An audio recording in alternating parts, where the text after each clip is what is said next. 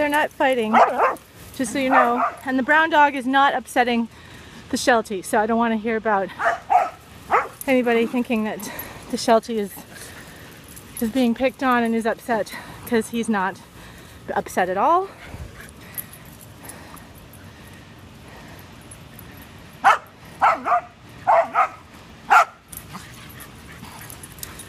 Coco, the brown Labradoodle, has a very unusual way of socializing, because I guess she wasn't socialized from an early age, so she's still learning how to play properly.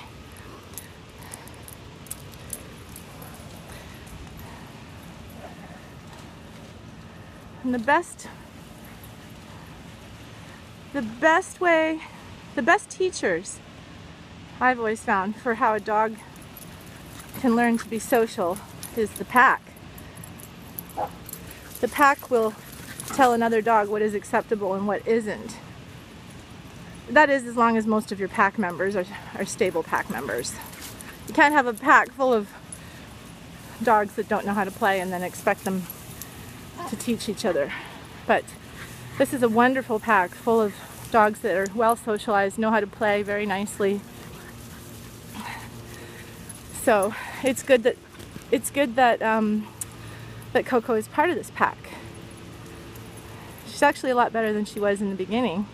She didn't play at all, and she didn't know how to play.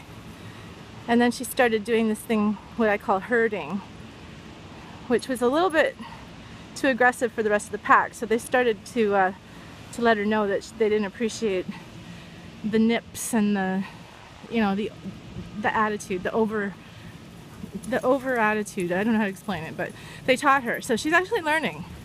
She still gets that way once in a while, but she's overall much better.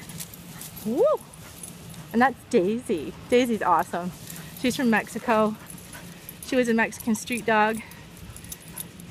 She was really shy when I first met her. When her owners first brought her to us, she was super shy. She was afraid of big dogs and men. And whenever we'd go to the dog park or something, she would see big dogs and she'd see guys, and she'd like be really nervous and she wouldn't want to walk past them. She's so much better now. When we meet other big dogs, she's still careful, but she's not fearful. There's a difference. And she warms up to them